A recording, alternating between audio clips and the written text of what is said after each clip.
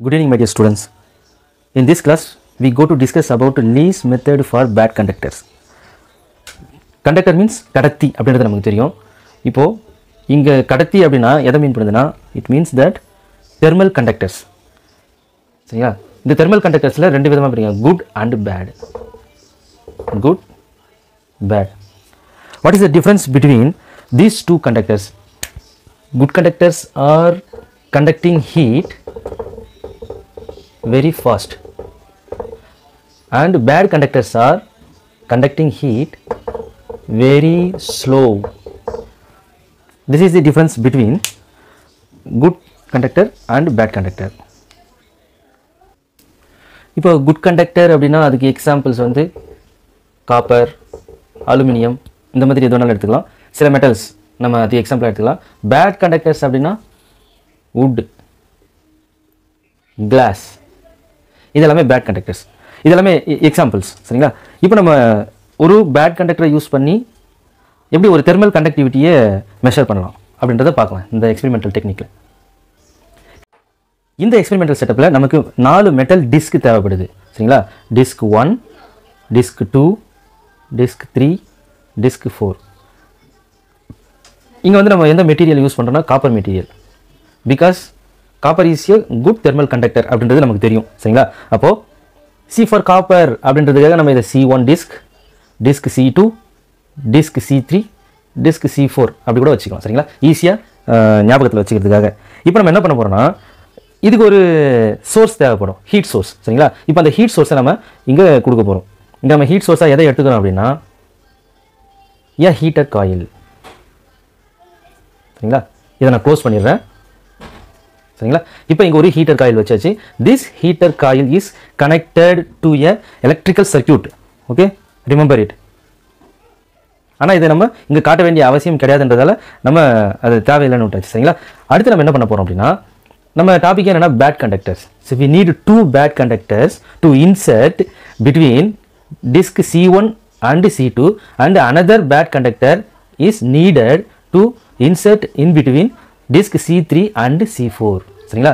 இப்போ நான் என்ன பண்ண போகிறேன், இந்த பேட் கண்டக்டரை இப்போ C1 C2 இடையில வைக்கிறேன். சரிங்களா? இப்படி ஷேர் பண்ணால் இதுதான் பேட் கண்டக்டர் அப்படின்னு நீங்கள் இமேஜின் பண்ணிக்கணும். சரிங்களா? அதே மாதிரி இங்கேயும் ஷேர் பண்ணுறேன், இதையும் நீங்கள் பேட் கண்டக்டர் அப்படின்னு இமேஜின் பண்ணிக்கணும். இப்போ நம்ம எக்ஸ்பெரிமெண்டல் செட்டப் இஸ் ரெடி. அதுக்கடுத்து நம்ம என்ன பண்ண போகிறோம் அப்படின்னா இந்த இடத்துல இன்னொரு விஷயம் நமக்கு தேவைப்படுது. என்னென்னா நம்ம கொடுக்குற ஹீட் எவ்வளோ நமக்கு தெரியணும்ல ஒவ்வொரு டிஸ்க்லையும். அதனால் ஒவ்வொரு டிஸ்க்குக்கும் ஒரு தெர்மோகப்பிளை இன்சர்ட் பண்ண போகிறோம். சரிங்களா? இப்படி போட்டால் தெர்மோகப்பிள், இது ஒரு தெர்மோகப்பிள். அப்போது C1 C2, C1க்கு ரிலேட்டடாக இருக்கிற தெர்மோகப்பிளை T1 அப்படின்னு எழுதலாம். C2க்கு ரிலேட்டடாக இருக்கிற தெர்மோகப்பிளை T2 அப்படின்னு எழுதிக்கலாம். C3க்கு ரிலேட்டடாக இருக்கிற thermocouple T3. Thermocouple T4 is related to C4. சரிங்களா? இதையும் நான் ரெட்டில் போட்டுறேன், யூனிஃபார்மாக இருக்கட்டும். T1. இப்போ இந்த எக்ஸ்பெரிமெண்டல் செட்டப் எப்படி ஒர்க் பண்ணுது அப்படின்னா நம்ம ஒரு கரண்ட்டை இந்த ஹீட்டர் காயிலுக்கு கொடுக்கும்பொழுது இந்த ஹீட்டர் காயில் ஹீட் ஆகும். சரிங்களா? இந்த ஹீட்டர் காயில் ஹீட் ஆகிறது எதை பொறுத்து இருக்கும் அப்படின்னா நம்ம எவ்வளோ கரண்ட்டை இதுக்கு அப்ளை பண்ணுறோமோ அதை பொறுத்து இந்த ஹீட்டர் காயில் ஹீட் ஆகும். சரிங்களா? இது நமக்கு தெளிவாக தெரியும். அப்போ இந்த ஹீட்டர் காயில் எவ்வளோ ஹீட்டை எமிட் பண்ணுதோ அதை ஃபஸ்ட்டு எந்த டிஸ்க் ரிசீவ் பண்ணும் அப்படின்னா C1 C3 தான் ரிசீவ் பண்ணும். சரிங்களா? அப்போ இங்கே C1 C3 ரிசீவ் பண்ணுற ஹீட்டை நம்ம T1 T3லேருந்து மெஷர் பண்ணிக்கலாம். அப்போது C1 ஹீட் ஆகும்போது தெர்மோகப்பிள் T1ல் என்ன டெம்பரேச்சர் காட்டும் அப்படின்னா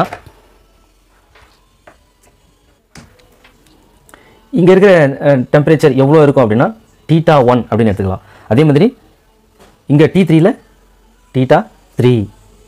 சரிங்களா? இப்போ இந்த C1 டிஸ்க் ஹீட் ஆனதுக்கப்புறம் இந்த இடத்துல C2க்கு எப்படி வெப்பம் பரவும் அப்படின்னா த்ரூ தி பேட் கண்டக்டர். சரிங்களா?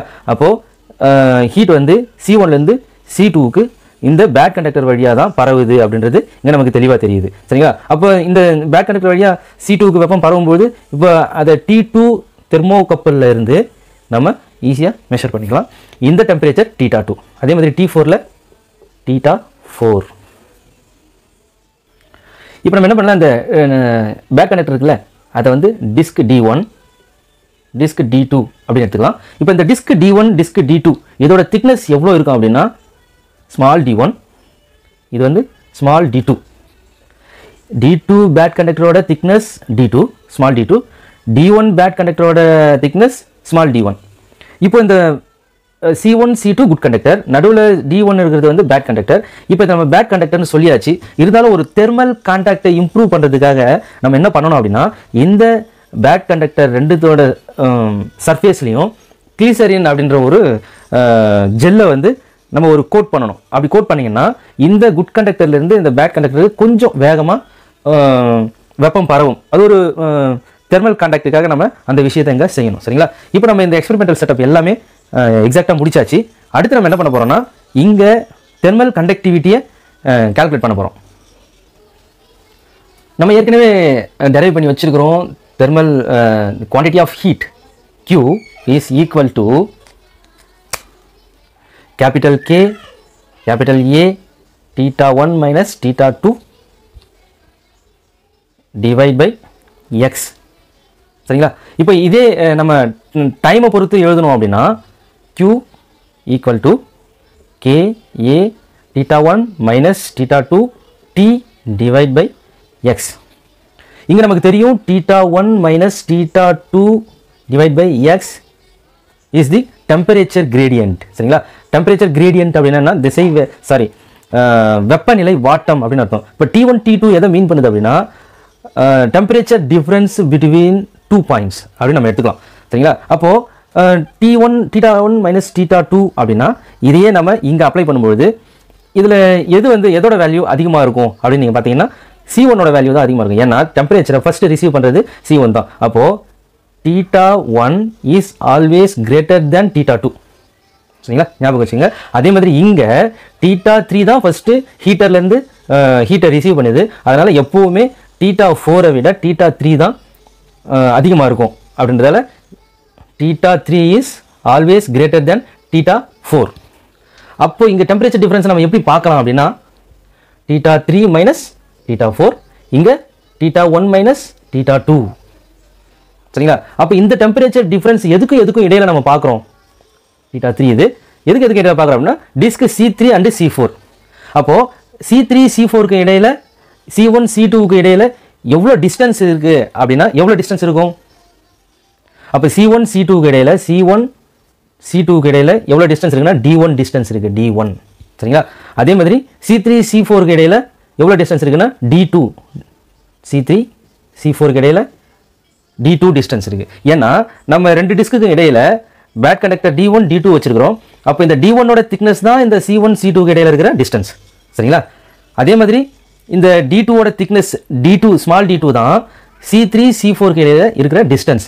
அப்போது இந்த டெம்பரேச்சர் கிரேடியண்ட்டை நம்ம இங்கே எப்படி எழுதலாம் அப்படின்னா C1 C2க்கு இடையில D1 θ1 minus θ2 divide by D1. அதே மாதிரி C3 C4க்கு இடையில எப்படி எழுதலாம் அப்படின்னா θ3 minus θ4 divide by D2 அப்படின்னு எழுதலாம். ரைட்டா? இது ஏதாவது இது வரைக்கும் தெளிவாக இருக்கலாம் உங்களுக்கு? ரைட். ஆனால் நமக்கு தெரியும் K is coefficient of thermal conductivity. இது வந்து proportionality constant அப்படின்றது நமக்கு தெரியும். ஏன்னா ஏரியா ஆஃப் கிராஸ் செக்ஷன். இந்த ஏரியா ஆஃப் கிராஸ் செக்ஷனை நம்ம இங்கே அப்படியே டேரெக்டாக எடுத்துக்கலாம். அதுக்கப்புறம் θ1 θ2 நம்ம ஆல்ரெடி எழுதியாச்சு.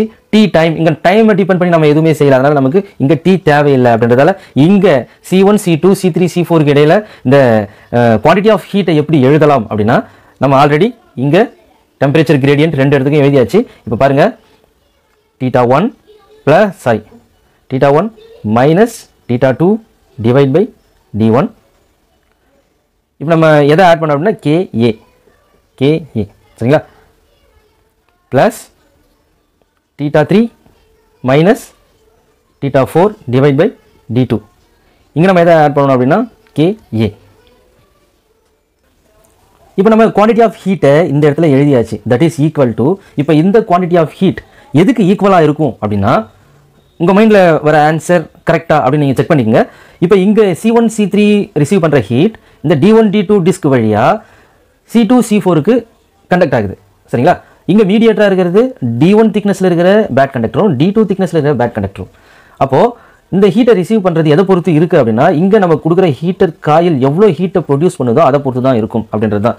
அப்போது தி quantity of heat is directly prepositional to the amount of heat supplied by the heater coil.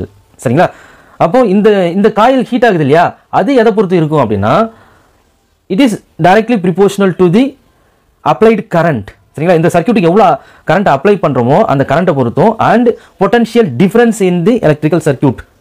சரிங்களா? அப்போ இந்த பொட்டன்ஷியல் டிஃப்ரென்ஸ் அப்படின்னா இங்கே நம்ம எப்படி எடுத்துக்கலாம்னா கேபிட்டல் இ பொட்டன்ஷியல் டிஃப்ரென்ஸ், அதுக்கப்புறம் கரண்ட் ஐ டிவைட் பை 4.2. இப்போ இங்கே 4.2 அப்படின்ற வேல்யூ வந்து அது எங்கேருந்து நம்ம எழுதுறோம் அப்படின்றது எல்லா ஸ்டூடெண்ட்டுக்குமே வர ஒரு டவுட். சரிங்களா? இப்போ நான் அதை வந்து உங்களுக்கு கிளாரிஃபை பண்ணிடுறேன். சரிங்களா? நமக்கு 1 calorie is equal to 4.2 joules.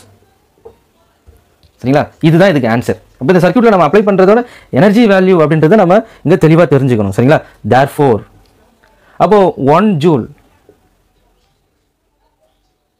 joule is equal to 1 by 4.2 calorie. சரிங்களா? இதுதான் இதுக்கு ஆன்சர். இதுதான் நம்ம இங்கே அப்ளை பண்ணுறோம். சரிங்களா? அப்போது இந்த நமக்கு தேவையான வெப்பம் எவ்வளோ இருக்கோ அதுக்கு டைரக்ட்லி ப்ரிப்போர்ஷனலாக நம்ம கொடுக்குற கரண்ட்டை பொறுத்து ப்ரொடியூஸ் பண்ணுற வெப்பம் இருக்கும் அப்படின்றது தான் நமக்கு இங்கே தெளிவாக தெரிஞ்சிக்க வேண்டிய கான்செப்ட். சரிங்களா? அப்போ இந்த ஃபார்முலாவில் இருந்து நம்ம coefficient of thermal conductivity K ஈஸியாக கால்குலேட் பண்ணிக்கலாம். தேங்க்யூ.